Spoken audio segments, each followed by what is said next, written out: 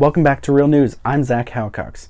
On Sunday, there was a police-involved shooting in Colorado. Police were responding to a domestic incident. Some family members were fighting, and when they arrived on scene, somebody from the apartment complex started shooting at them.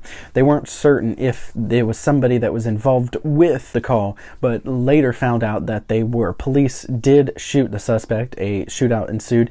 One officer was killed and 5 others were injured. This really shows us that we need to pay more attention to what's going on, and we need to know the truth. There is not very much news there's not very many news outlets that are covering this topic. Why? And that's a whole nother story, and it's something else that we can get into at a different time on a different show. But right now we are going to we're going to talk more about police and the shootings and everything. We're going to stand for police on this channel.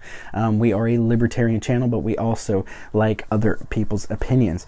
So let us know what you think in the comments down below about police shootings, and if you think the police are shooting too many people, or if you think that the police are being shot too many times.